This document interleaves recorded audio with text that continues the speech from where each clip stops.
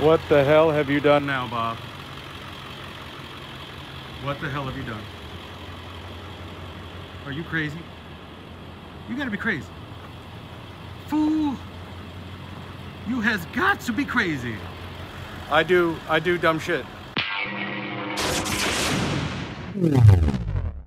Okay, so what we have here is a 1999 Ford E-350.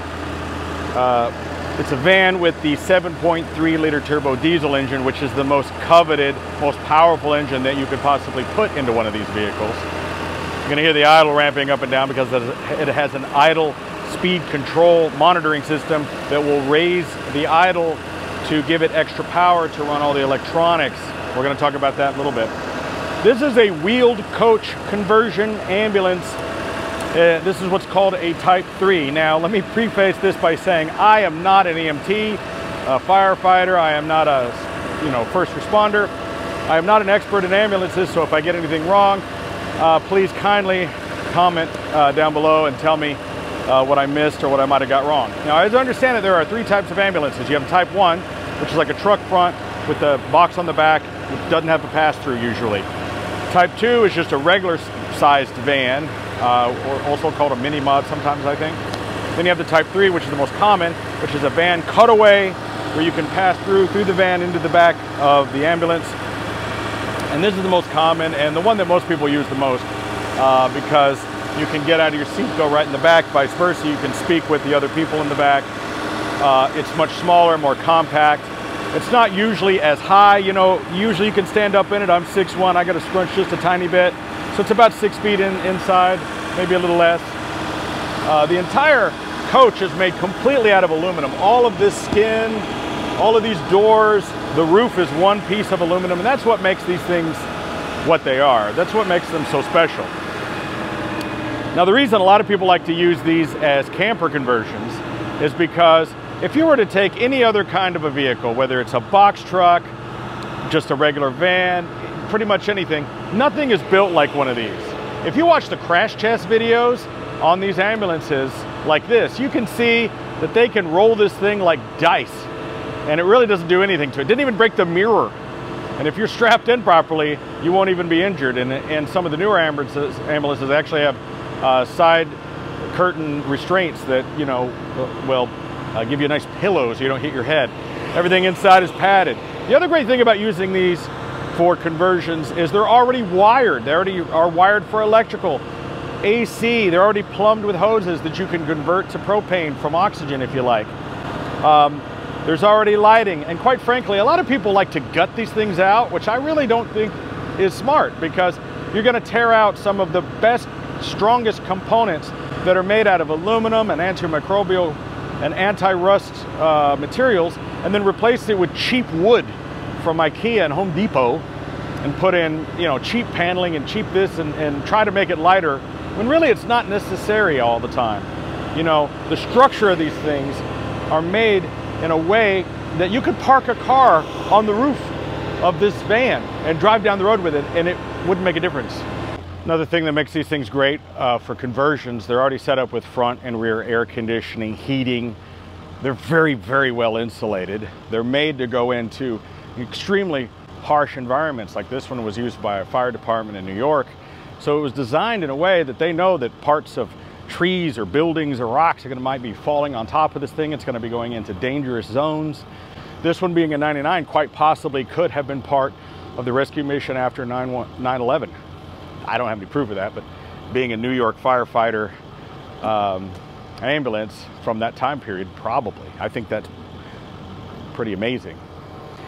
But the way these things are built, this particular one has a hitch on it. My 7.3 liter turbo diesel at Ford Excursion that I drive all the time regularly tows this trailer, which is a 32-foot trailer with over 10,000 pounds in it.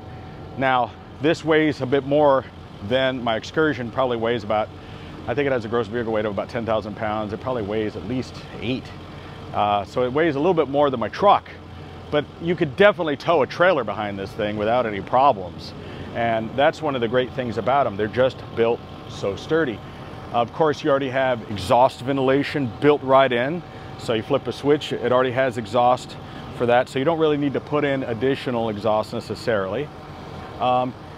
And it's not necessarily meant for off-grid living the way it sits. Now, if you want to convert one of these into an off-grid camper, you're going to want to have a minimum of at least $10,000 to do that, to put in solar panels, the controllers, and you're going to want at least 800 to 1,000 amps of lithium-ion battery. You're going to need a lot of power in order to run a 12-volt powered air conditioner, which you can get for about $3,000, which you can put on the roof. A lot of people will use mini splits and put half of it either on top of the vehicle or inside one of the cabinets. And you just have storage for days in these things. I mean, we all know what the inside of one of these looks like, and we are going to go inside, but we'll talk about some of the storages and some of the other functions of what makes an ambulance like this so great. You could pick something up like this for about 10 grand all the time. And here this is, a 20-year-old vehicle, and it's still perfectly fine. And that has to go with the build quality of these things, and why I think you really should leave the interiors kind of alone, do some modification. But I've seen a lot of people completely gut them and then simply replace them with cheap wood cabinets because they're trying to save a little weight. I think you're better off leaving a lot of this stuff in there and doing some simple modifications to it. That's just my opinion. It's totally up to you what you want to do. Before we go in, we'll take a look at some of the storage. Most of these are all pretty much set up the same. They kind of want to make them sort of uniform for these EMT firefighters and stuff. They want them to be very similar. So the builders will usually set these up a lot the same. You always have this big box here. A lot of people, sometimes this will go all the way to the top, and people will cut this out. This is a great place to put batteries, water tanks, tools, or cut it out if you're trying to put in a bed this way. We'll talk about that here in a minute. But the construction of these doors are all aluminum, right? Aluminum inside and out. I mean, there really isn't an RV that's on this kind of build quality. You've seen me talk about the Prevost buses, like I have my 40-foot Prevost bus, which is all made of stainless steel. The way these are built and the way they're put together, this will literally last forever. I mean, there's no reason for it to ever fail. Here we have another box, which is the same as that one. Has a little bit of a pass-through here where they have hazardous waste where they would throw that in there and just put a little trash can in there, really. Again, tons of storage, lighting, waterproof in here. It's made to, they're expecting spills and things to happen. So much storage. Now, I'm having trouble with this particular door right now. This lock is jammed. This is where an oxygen tank would go. I can't open this door right now. I gotta fix this little lock so I can open it, but I've looked in here before, and this is just a cabinet about like that. And this is a great place to put shelving, whatever. Another great place to put batteries and things. Let's go around the other side. There's usually a door right here. We have some loading ramps in here because the guy I bought it from was using this to haul around his motorcycles. He was going to the track and he would put his motorcycle right in the middle, which is perfect. This is usually used for backboard stretcher storage or other really tall items. Sometimes they'll put tanks in these areas. But again, another great storage area where, like for instance, if you were using this for going to the track with a motorcycle or something, or you wanted to keep ramps or whatever long things in here, ladders, great place to put those things. We have another lower storage compartment here. And again, another place you could put a rack of lithium batteries, controllers, chargers, tools, storage. These things are pretty watertight. I took this thing to the car wash yesterday and pressure washed the whole thing, and I was pretty impressed by how well these keep water out, even with pressure washing right into the corners. Didn't get any water in there. So they're designed for all weather. Typically, this little spot here is used for extra batteries. And that's what we have here. We have a battery tray, which I need to replace these batteries in this one. The battery tray slides out, and it'll usually hold about 2 or 3 extra batteries. All diesels usually have at least 2 batteries. And on a diesel van like this one, you would sometimes have an extra battery storage here anyway, usually under the van, that you have to access under there. So from the factory, it comes routed with a harness that goes to a battery there anyway, usually. And then this one here, this storage is interesting because on almost all of these units, this is designed in a way that they would put their portable bags, their AEDs, you know, they're kits that they would go into the house or into the property with them. And this is designed to be accessed from both outside and inside, and we'll show you that when we go inside. But this is typically the way almost all ambulances are set up. You know, you grab your gig bag, you go do your thing, you put it in there, and then you can reach into that same bag if you need something else from the inside through another compartment. And a lot of times people will use this space to put in a shower, a toilet, or you know, some other kind of thing that you would want to access from both sides. A lot of people will put a shower that they can shower outside or inside, but you have to do a lot of modification, and it's a pretty tight squeeze. And then of course we have our entryway here where we go inside. Let's go check it out. Okay, climbing up in here, you can see it's pretty tall. Still not quite full height like some of the big ambulances, but that can be a plus because it is slightly shorter.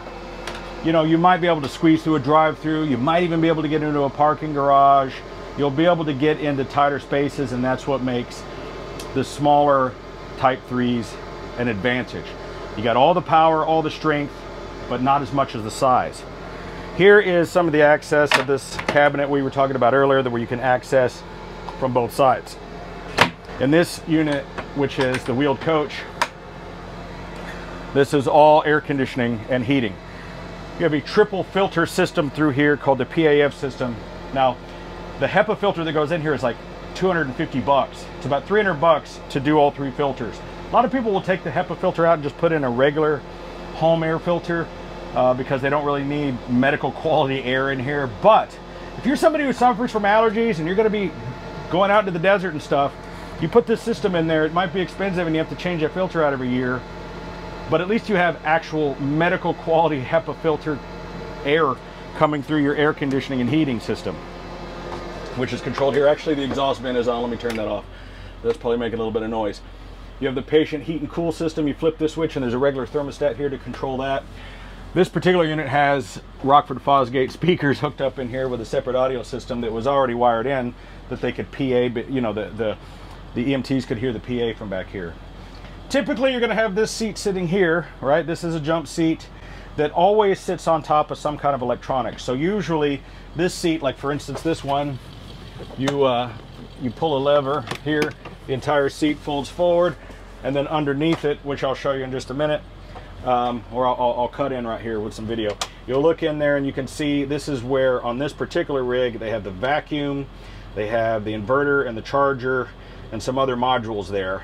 And you know, generally I've found from my experience they almost always put in the same Vanner brand 1050 watt inverter because they don't need that much electrical power in here to run the stuff that they're doing. Which, by the way, let me pull this back again because I want to show you in this particular rig behind here is a whole bunch of electronics. These are for modules for the flashers, the siren, there's a breaker panel and a relay and some other things, but we're going to show you some of the other electrical stuff. And this really isn't stuff that you need, but when you put in your solar system, this is a great place that you can tie in and put all those other controllers and things as well.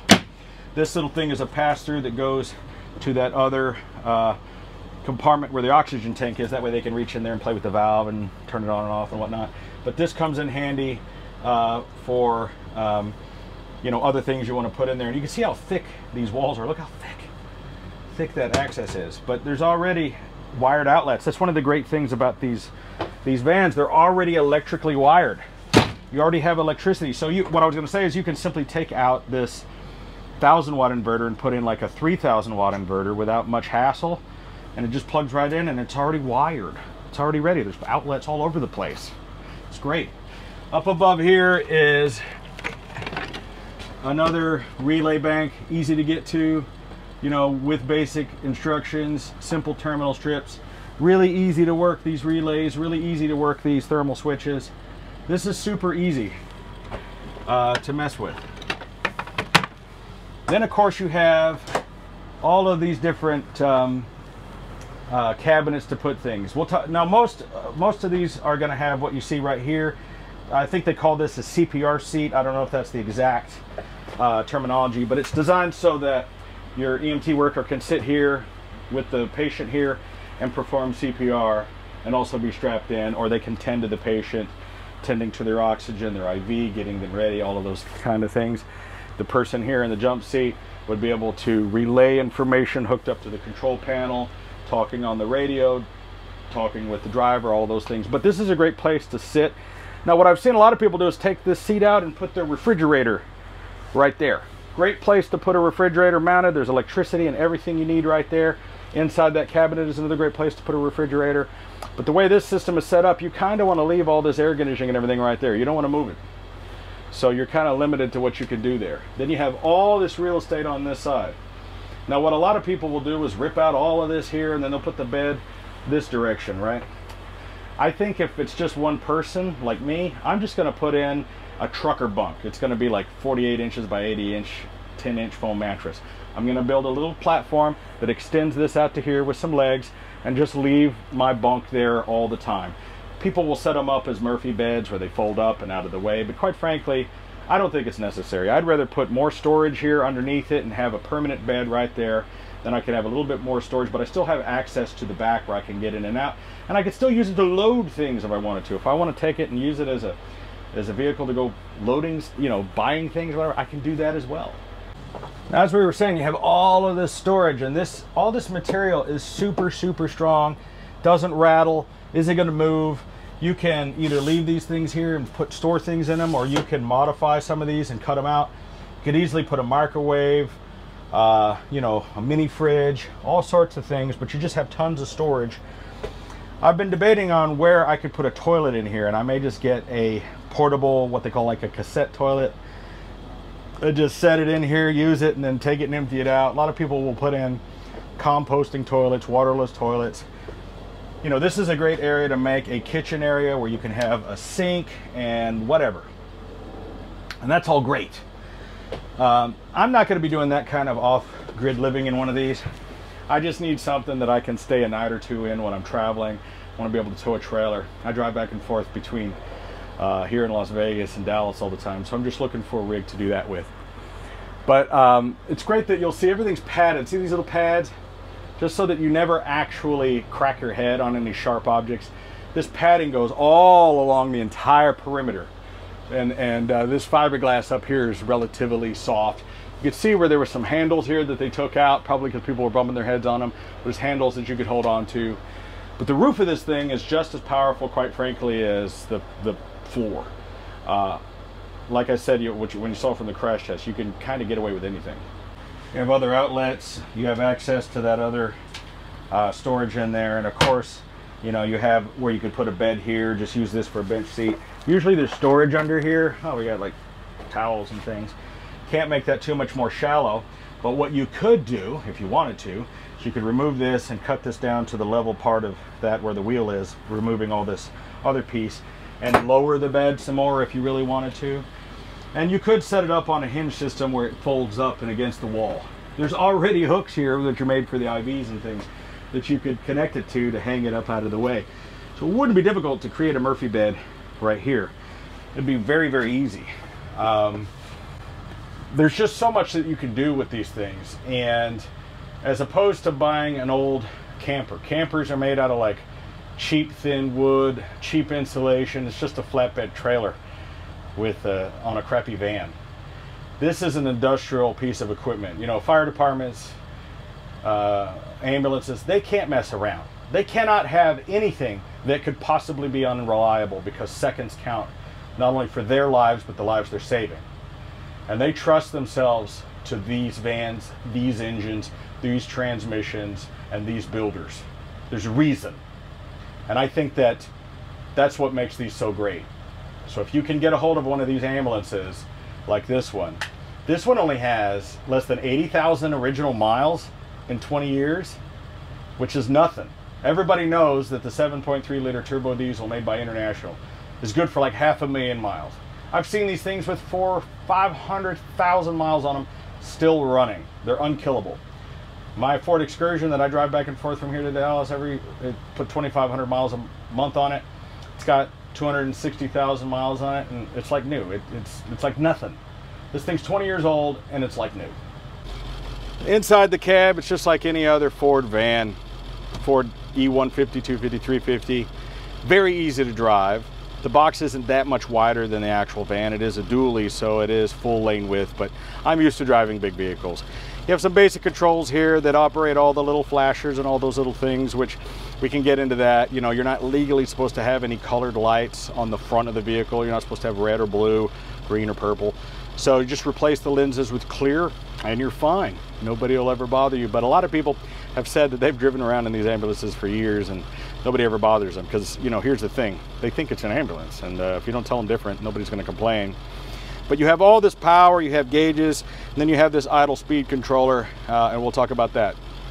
Okay, this is your idle speed control with voltage regulator. Now you set the voltage that you want, and it will control your idle speed to make sure you're putting out the voltage that you need. So when we turn on all the lights and everything, it'll ramp up the idle, and it'll keep the batteries charged. That way you have enough power to keep doing everything you want. Not all vehicles have this, but this one does. Hope I answered some of your questions about these ambulances. Like I said, I am not an expert, I am not an EMT. I'm just learning about these like you are. But I've been fascinated with them for a long time, and this was my first one, and I think it's really cool. Here's one of the cool things about why you would want an ambulance. Now listen, I'm not suggesting in any way that you try and impersonate or do stolen valor of them. If you're interested in this kind of stuff, you might want to make sure to subscribe to this channel, share, and also comment below with your experiences. We're going to be not only having this one, but buying more of these, and we're going to build some really cool ambulance campers. And so for all of my EMT firefighters and things out there, thank you for your service. I'm not trying to pretend to be you, I promise. Nothing but love and respect for you guys. And I would love to hear from some of you, some of your comments, some of your experience about working with these very amazing vehicles. So thank you so much for watching. Make sure to subscribe if you want to see more. I'm Videobob.